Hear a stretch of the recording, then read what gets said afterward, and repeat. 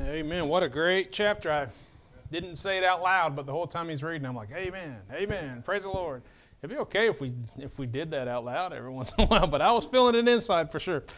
Real quickly, background Romans, many already know the layout of it, but chapter 1 is dealing with the Gentiles. Unbelievers, rejected God, just living in sin, wickedness, and paganism, going after other idols and stuff like that. And then, of course, famous portion of Scripture there where it talks about those who have just totally rejected God, turned over to a reprobate mind. And we understand that from Romans 1. Then it starts off right off the bat in chapter 2, and he's addressing primarily the Jews of that day, or not the Jews, but those who should know better. The Jews primarily, but of course he's trying to make them all Christians. But primarily the Jews saying that you should know better. But look, you're judging the Gentiles and the wicked things they do, and all all manners of wickedness. He's saying, but you're just as guilty because you continue to walk in sin and doing those things. And so then, of course, he drops into chapter 3, one of the best soul-winning chapters in the Bible. And in chapter 3, he says, look at verse 24 there, being justified freely by His grace through the redemption that is in Christ Jesus. And that's where inside I was shouting amen whenever you read that, because that's the gospel, right? That's what we want to tell people. But I want to draw your attention in this chapter to verse 3 and 4. Verse 3 and 4 says, for what if some did not believe? Shall their unbelief make the faith of God without effect? It's kind of funny, you talk to people sometimes and they'll act like, well, I don't believe that. Okay, it doesn't make it not true, just because you don't believe it. What if they don't believe it? Shall their unbelief make the faith of God without effect? God forbid, yea, let God be true and every man a liar. I don't even like that verse because, I love the verse, but in my flesh, I don't like that verse because you know what that verse is saying? I'm a liar. And I stand up here as a pastor. Last thing I want to do is tell you I am capable of lying, probably lied to you before. Man, that's hard to say, but it's true. The Bible says, let all men be a liar, okay? Don't ever look at me and say, hey, Brother Rocky will never do, he'll never steer me the wrong way. No, you need to look at God and say, God will never steer me the wrong way. Brother Rocky's just a man. He's fallible. He could be a liar too. Let all men be liar. Now, I don't want you to look at me like a liar, but you understand what I'm saying. God be true and every man a liar. I don't care if the Apostle Paul himself was standing here preaching to you. You better check with what he says with the Bible, Amen. Right? And so I want to talk tonight about the word testimony. What is testimony? The title of the message is God's testimony and our testimony. God's testimony and our testimony. So there's only 2 points to the message. I imagine you could probably figure out what those 2 points are. God's testimony and our testimony. All right, let's talk about the word testimony first of all. Look at Genesis chapter 24. I'm going to show you something. You may know this, you may not know this. I'm going to try not to be inappropriate. But I just think it would be something interesting for us to know. It is said. Now there's some speculation. Nobody really knows the origination of this word. But testimony comes from the word testes. And you say, well, that's weird. It is weird.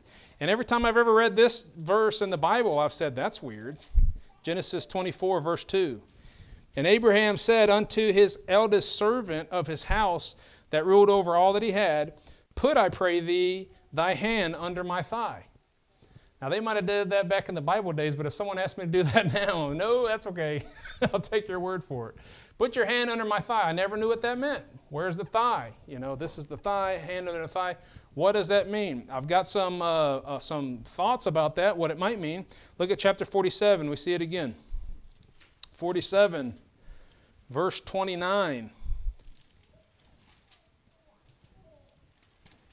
And I'll let you look up the etymology yourself and see if I'm right. 47:29. And the time drew nigh that Israel must die, and he called his son Joseph and said unto him, if now I have found grace in thy sight, put, I pray thee, thy hand under my thigh, and deal kindly and truly with me.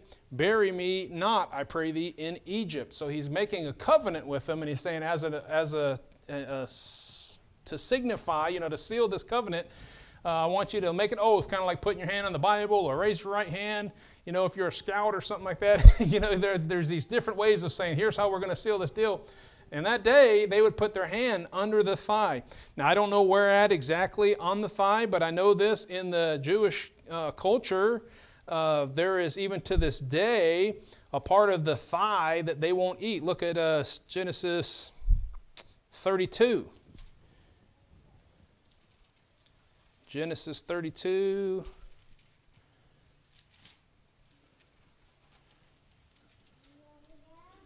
Verse 25.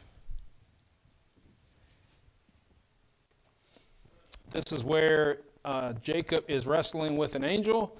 And when he saw that he prevailed not against him, he touched the hollow of his thigh, and the hollow of Jacob's thigh was out of the joint as he wrestled with him. And he said, let me go, for the day breaketh. And he said, I will not let thee go, except thee bless me. And he said unto him, what is thy name? And he said, Jacob. And he said, thy name shall be called no more Jacob, but Israel, for a prince thou hast thou power with God and with men, and hast prevailed. And Jacob asked him and said, tell me, I pray thee, thy name. And he said, wherefore is it that thou dost ask my name? And he blessed him there. And Jacob called called the name of the place Peniel. And he said, for I have seen God face to face, and my life is preserved. And as he passed over Peniel, the sun rose upon him, and he halted upon his thigh. Wherefore the children of Israel eat not of the sinew which is upon the hollow of the thigh unto this day, because he touched the hollow of Jacob's thigh in the sinew that shrank. So the hollow of the thigh has to do with where the hip joint goes into the hip, right? And so you're talking about an area, if you'll just allow me to say, that a man would think of, maybe the Bible uses the word loins sometimes, and that he would think of, hey, this is, so if I'm making a covenant with somebody, I'm basically, this is my understanding of this, basically like saying, on my children, right? I'm giving this testimony on my children, or on my ability to procreate, and that kind of stuff. And that might be something that you didn't know about this word, but that word testimony is somehow linked to that. And it's really strange, and a lot of people have puzzled over that, tried to make it mean something else because it seems too weird. But when we read the Old Testament, we say, well, I mean, that's we're seeing some things that might lead us down that road. But the idea is that the testimony, if you think about that in that sense, it's a legal, like a binding contract. It's somebody telling the truth about something. They're saying, I am upholding that this is true, and it's very important that I uphold this truth. Okay, you stand on the witness stand. What are you doing? You're going to give your testimony. Right? That's what they're going to say. It's a legal term. Somebody's giving their testimony. So first I want to talk about God's testimony. Turn to Psalm 119. God's testimony. We know this. God's Word is His testimony. When we pick up this Bible, we read God's Word, we are reading His testimony. He's testifying of some things. He's letting us know His mind on some things. And Psalm 119 is a great example of this. You're probably familiar with this. Every verse in this chapter says something about God's Word. Whether it is talking about, man, I got to stop talking and find my spot here. Whether it's talking about His commandments, the law, His precepts, covenant, there's different words that are used. So let me just take you through a few of these. We won't do all of them because there's a whole bunch. But look at verse 2. Blessed are they that keep His testimonies. Okay, so David's writing this about God's Word, and he's calling it His testimonies, and that seek Him with their whole heart. Look at verse 14. I have rejoiced in the way of thy testimonies, as much as in all riches. Verse 22, remove from me reproach and contempt, for I have kept thy testimonies. Okay, it's another word for law, the Word of God, what He's telling us to do and what is true and not true. Thy testimonies, verse 24, also are my delight and my counselors. Verse, 36. Incline thine ear unto thy testimony. Incline my heart unto thy testimonies, and not to covetousness. Over and over we see this. Verse 46, I will speak of thy testimonies also before kings, and I will not be ashamed. Verse 59, I've probably skipped some. I thought on my ways, and turned my feet unto thy testimonies. And we're not even halfway through, but you keep going on. I've got them all marked in red, and so there's a bunch of them. In fact, it was kind of neat. One time I did a little, I was studying this chapter, and I said, I'm going to count for myself how many times these different words are used. So I put law, and every time it comes across the word law in that chapter, I put a little check mark. And I didn't realize, but it's going to go off the page, just rows of check marks. And then testimony, same thing, precepts, statutes, and commandments. But man, what a great chapter. And what you see in that chapter is David's love for God's word. He said, I hide God's word in my heart that I might not sin against God. And he just loved God's word. And he calls it his testimony, right? That's an important word. This is God telling us what is true. Now, we all know this. God cannot lie. He cannot lie. Now, I could say, I'm giving my testimony. I swear. And I could be lying to you. God cannot lie. Titus 1:2 says this, Paul, a servant of God, an apostle of Jesus Christ, according to the faith of God's elect, and the acknowledging of the truth, which is after godliness, in hope of eternal life, which God, that cannot lie, promised before the world began. Aren't you glad we're not just living a fairy tale like some claim that we are? You know, that we're not just living, we're just wasting all of our time trying to be Christian. Or as Paul said, as men most miserable, right? Of all the men out there, we must be the most miserable ones, just believing this gospel, preaching this gospel, and it's all a lie, right? But he says, no, we know better than that. God can't lie, and we've got his word. And the Spirit, by the way, when you're saved, we just talked to a couple tonight that I was talking about how hard it is to understand the Bible, and I said, now look, it's never going to be just completely, you just open it up and everything is just like this magical revelation that you just understand all things. I said, but at the same time, sometimes people don't understand the Bible because the Bible is spiritually discerned, and they're just still seeing things in the carnal mind, and they're not getting it.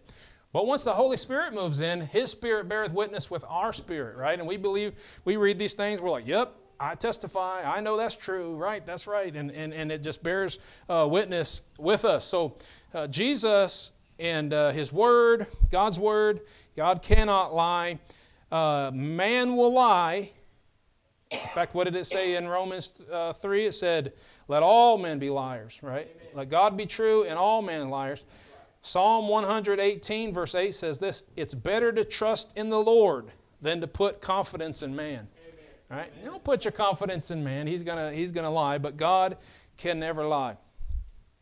Look at John chapter 3. I like this verse here. The Gospel according to John. John chapter 3. Look at verse 32 and 33.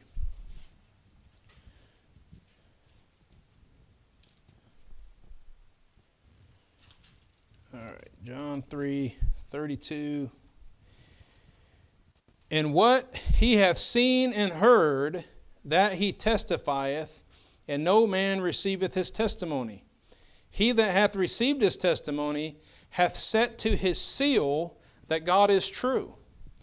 So when we receive, I should say it this way, to receive God's word is to claim or to just confess that God's true. Amen. When we receive his word, when we give the gospel to somebody and somebody says, I believe that, I receive that as the truth, they are signifying, I believe God. I believe what the word of God says. I believe his testimony. I'm not going to call him a liar. If somebody rejects that in the same hand, somebody rejects that, they're calling God a liar. That's right. And that's what the Bible says. Look at 1 John chapter 1. Not the Gospel of John, but 1 John. Towards the back of the Bible. 1 John chapter 1. He actually uses this. Lord willing, Sunday morning I'm going to start a series going through 1st and 2nd and 3rd John. But he says, he uses this terminology a lot. Look at verse 10. 1 John 1:10. If we say that we have not sinned, we make him a liar, and his word is not in us. Look, the Bible says all have sinned. They're unrighteous. Somebody gets up here and says, well, I've never sinned. It doesn't happen a whole lot, but every once in a while you knock on a door and someone says, well, no, I've never sinned. You liar. And not only are you lying, you're making God a liar, because God said we've all sinned. Right. And so the Bible says that for sure, and he says if you say you haven't sinned, you're making God a liar. 1 John 2 in verse 22. Who is a liar but he that denieth that Jesus is the Christ? Amen. He is an antichrist that denieth the Father and the Son. Now, I don't care if they are good people, if they claim to be good, if they keep commandments and they do all that kind of stuff. If they deny Jesus is the Christ, they are liars. That's right. And they're trying to make God a liar. And so we know God's not a liar. 1 John chapter 5. Similar thing here. 1 John 5, verse 12. He that hath the Son, no, let's back up to verse 10. He that believeth on the Son of God hath the witness in himself. He that believeth not God hath made him a liar, because he believeth not the record that God gave of his Son. And this is the record, that God hath given to us eternal life. So look, if you don't believe in eternal life for those who have called upon the Lord, you're making God a liar. And his life is in the Son. He that hath the Son hath life, and he that hath not the Son Son of God hath not life. Okay, we love 1 John. And boy, to say that God is wrong on these things is to call him a liar. Just the other day, we were knocking on a door in Iola. The guy didn't seem very receptive. It was one of those situations, I got my own faith. I don't have to go to church. I speak to God every day. And I said, oh, great. So you believe the Bible then? He said, yeah, most of it. So I'm sorry, it doesn't work that way. You have to believe all of God's Word or believe none of it. What's the point? What's the point of picking and choosing? I have people all the time, well, some man wrote that. I'm like, yeah, well, some man wrote every book that you've ever read in your life, But this is God's Word. This isn't just some book, right? And so you have to either believe it or not believe it. So usually if I stand at someone's door and I'm trying to give them the gospel and they say, nah, I don't really believe that, I'm probably just going to end up walking away, right? I mean, there's sometimes you can say, well, can I just at least tell you what it says? Maybe you've never heard this before and explain it to them. But a lot of times if they tell you, well, some of those parts aren't inspired or something like that, usually you're talking with somebody who's rejected God's Word. We have to receive it like a child, right? Receive the Word like a child. You say, well, I don't understand those parts. I don't know what that means. Well, that's okay. You don't have to understand it. You just got to believe it. And so if we don't, then we're calling God a liar. In fact, the Bible says, look back at Romans chapter 3 again.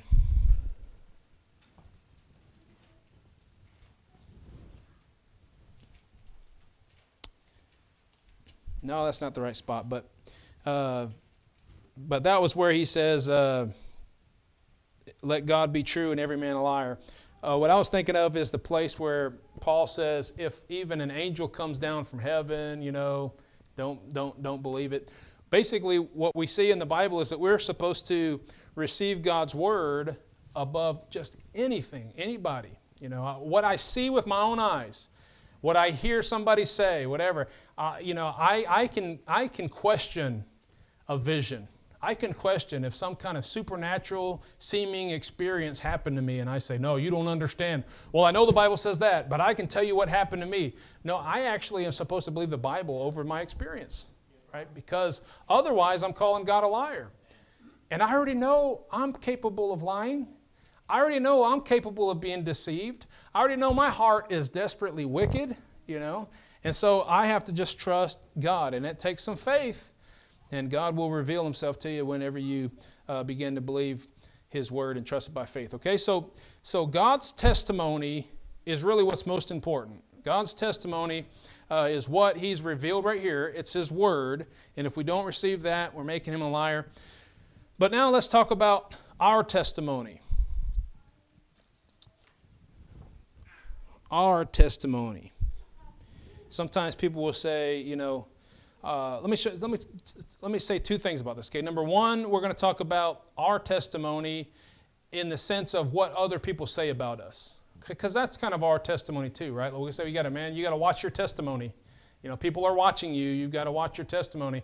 And so that's one sense of the word testimony. Then the other is when we give somebody our testimony, right? So there's two different aspects of this. God's testimony is right here, okay? It's written, it's revealed to us in His Word. Our testimony, let's look at this.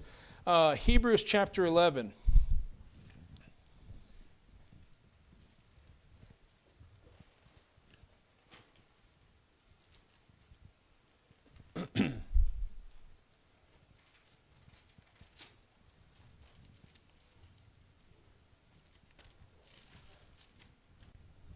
Hebrews chapter 11, look at verse 5. There's several places where it uses this type of terminology, but by faith Enoch was translated that he should not see death, and was not found because God had translated him. For before his translation he had this testimony, that he pleased God. Right? Now look, if people just went around and said, man, he was pleasing to God. He was a good guy. He pleased God. I'm not necessarily going to take their word from it, but actually, if you go back to Genesis where it talks about him, God says he was a good man and he walked with the Lord. Okay, so God's testimony is stronger than other man's testimony. But look, he had this testimony, right? Enoch, was known as that guy that walked with the Lord. He pleased God. All right, so what other people say about us, should be based on, hopefully they've seen some good things. I understand that our, going to heaven isn't based on the works that we do. We all understand that, right? But shouldn't we be living right? I mean, this is why people get so confused, because they're saying, well, I just don't understand. I remember talking to that Paul Wise, and he's like, I believe he got saved. But then later on, we went and talked to him, and he's like, I just don't understand it. I don't understand why, if somebody isn't living for God, why God would allow him to hold on to eternal life and to be saved. And I'm like, you're right. It's hard to fathom. But that's the grace that God's bestowed upon us, But so his confusion, though, is because he wanted to have a testimony of, man, that's a righteous guy. Boy, that is a great man that can really preach the Word of God. And look, he lives a clean life and all those kinds of things. And this is what a lot of people are looking for. They're like, man, I just want to have a good testimony. I want to have a good name for myself. And we should have a good name for ourselves. We should have a good testimony, right? That's just not part of our salvation. But wouldn't it be ridiculous to get saved and then just go off having a bad testimony and living in sin and living, like we're not Christians? Who knows who we're causing to fall away because they're looking at us and saying, oh, that's what Christians are doing? What's the difference? I already do that. And they might not even seek the gospel because of our testimony. We don't know. We got to guard our testimony. Look at 1 Timothy chapter 3. Back a couple books there. 1 Timothy chapter 3. Another way of having a good testimony would be saying having a good report. Okay, 1 Timothy 3:7. It's talking about the qualifications of a pastor. And it says, moreover, verse 7, moreover, he must have a good report of them which are without, lest he fall into reproach and the snare of the devil. And I've brought this up a lot lately. I don't know if it was here or Iola or both, but the Bible talks about how a wife, can win over an unbelieving husband. If a wife is a believer and she's living right and she's doing right by what God tells her to do and she's submissive to her husband and all that, her unbelieving husband could get saved.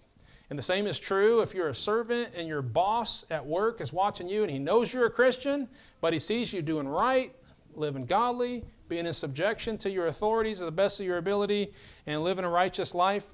That could actually help lead him to the Lord by watching your testimony. You say, oh, that's lifestyle evangelism. Well, no, I believe in order to get somebody saved, we have to preach to them the gospel, the Word of God, right? That's the testimony that matters, not what I say, not the way I live my life. The testimony matters is what does God's Word say. But by watching us, people might be drawn more to the Lord. Or they might at least believe you when you start preaching the gospel instead of them saying, no, I know how you live, right? I don't think that you're telling the truth. They are watching our testimony. Those who are watching, they're just waiting for you to mess up. You ever notice that? They're waiting for you to do something wrong so they can say, aha. I remember as a kid in high school, I said, shoot. And we even taught our kids not to say that, because it's like, stay away from the appearance of evil. Somebody might think you said something else.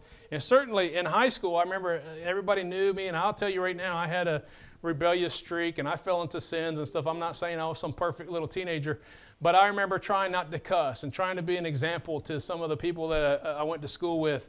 And they always knew that, hey, he doesn't drink, he doesn't go out and party with us, he doesn't do these different things, and he doesn't cuss. And they were always trying to talk me into going out with them. Hey, we want to get you drunk. And I'm like, no. And they were always trying to get me to do different things, trying to get me to cuss. And that time that I said, shoot, somebody said, did you hear what he said? Did you hear what Brother Rocky said? I mean, they didn't say Brother Rocky. Did you hear what Rocky said? He cussed. And I'm like, no, I didn't. But see how silly that is? But we have to watch our words. We have to watch our behavior. We have to watch the things we do. We have to try to live above reproach. Now, we're all sinners. I'm not saying we're not. We're all going to mess up, right? I'm not saying that we just become perfect when we get saved, but we must work on our testimony, because people are watching us. And they're, I remember this, it's kind of overused, but I remember growing up in independent Baptist churches, a lot of, a phrase that was used a lot was, say, you might be the only Bible that anybody ever reads, somebody ever reads. And that's kind of silly, okay? Again, we have to give them the gospel, God's word. But what they're saying is people out there aren't interested. There are people out there not interested in God. But whenever they begin to watch your life, they should say, well, what's a Christian supposed to look like? And I'm going to tell you right now, the majority of Christians out there in the workplace, how many work with some so-called Christians, and you look and say, they sure look just like the world and act just like the world. They don't look any different to me. Right? Well, the Bible says, we're supposed to be representing Christ and living godly and being holy and set apart, separate from the world. Okay? So there's a testimony that we have, somebody's testimony. Does he have a good testimony? And that's something we should be guarding as our testimony. But then there's also the testimony that we give. All right? When we testify, right? We are giving a witness. We are explaining something about the Lord, the record of the Lord. And again, once again, so here's what matters. I could be lying to somebody. What matters is the Word of God. So really, even when I'm giving my own testimony, what does it profit for me to spend all the time talking about how marvelous of a change that I've had in my life, or how I used to do these certain things and I don't do those anymore, Any kind of testimony we give should be directed to the Bible. And I've discovered this truth in the Bible. It says, and then we give somebody that testimony. We say, God saved me because the Bible says blah, blah, blah. Always bring them back to the Bible. And this is something that I grew up kind of struggling with, because I felt like, and I do agree with this, like the blind man said, I don't know. The only one thing I know is that I was blind and now I see. And so I remember saying, even kids, they don't know why, they don't know how to say all the right things to get somebody saved. They don't have all the scriptures memorized, but they can at least give their own testimony. Yeah, but when we give our testimony, if it's lacking the Word of God, it doesn't mean anything, right? So our testimony has to bring people to the Bible. So I remember going through this one soul-winning course. I don't remember where it was or anything like that, and I'm not even saying that it was a bad course. But one of the things that they said is write down your own personal testimony. And you want to be able to tailor that and get that just right so that when you're out preaching to somebody, you can give them your testimony. And I still to this day fall back on that a lot. I said, well, when I was an 8-year-old kid, I did it. Now that could be effective. Don't get me wrong. I'm not saying don't ever use personal examples, but I'm saying if I just tell them my experience, that doesn't mean anything to them. They got to be brought back to the Word of God. That's what I'm trying to get at. All right? Paul was a great example of this. You can read several places. I don't have any of them marked to go to, but you can read several places where Paul is writing a letter, or maybe he's standing before a council, that's judging him, and he begins to give his testimony, how he was persecuting Christians, and then Jesus came to him on the, in a bright light there, and he begins to give his testimony. A lot of times he uses that personal example about his testimony. Not only that, but even whenever he's talking to believers, he gives his personal testimony about how he had to go through great perils. He was at sea, and he went through fastings and all these kinds of things. He gives his testimony. that's not wrong. I think that's good because we can relate to what we've gone through ourselves and we can translate that to somebody else. But we always have to bring them back to the Bible. Probably the best example that I can think of, and I'm kind of closing with this, is in Revelation. Revelation.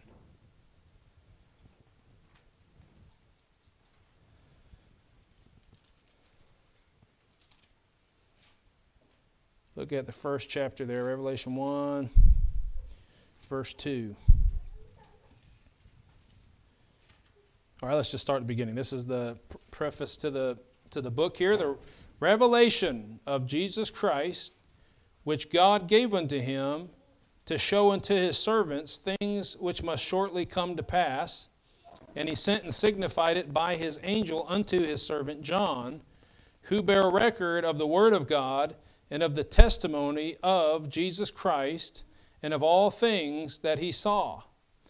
All right, blessed is he that readeth. And he goes on, but I thought that was kind of an interesting scenario because you got John, who's giving testimony, right? We're receiving, when we read this, we're receiving John's testimony that he got when he received an angel's testimony who was giving the testimony of Jesus, right? And so you see this all goes back to the testimony that was given by God. God's word, right? It's passed down, and then he receives that, and then he tells us, and we're basically believing God's word, okay?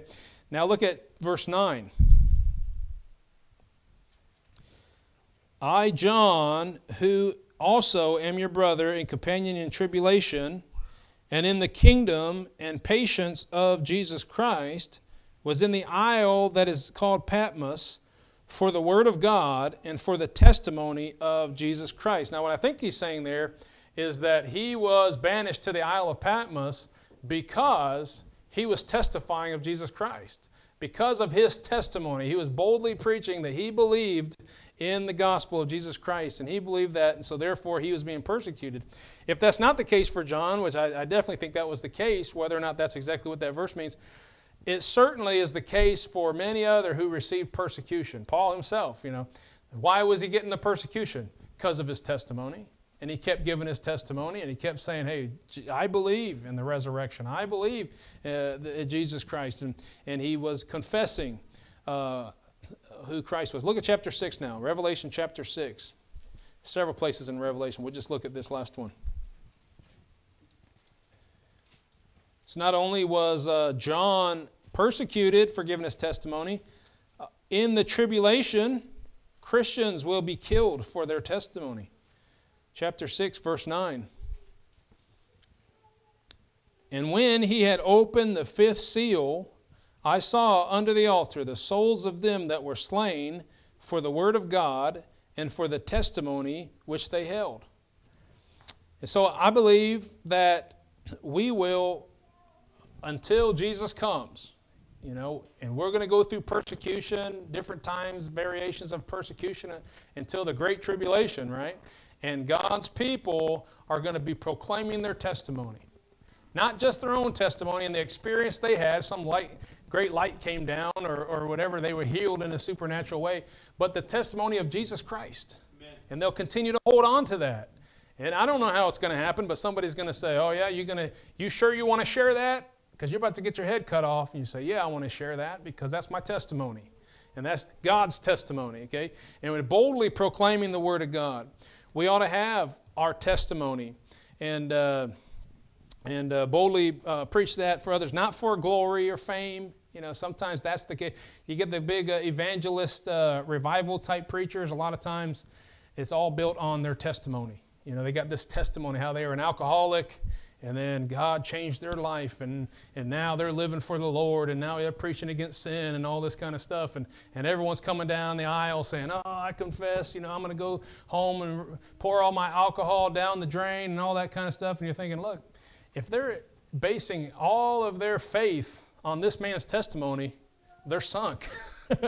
Their faith needs to be on the Word of God, right, in the gospel that God proclaims. But look, we all have a testimony, and we all need to proclaim that testimony and be faithful to do that. All right, that's the end of that. But that being said,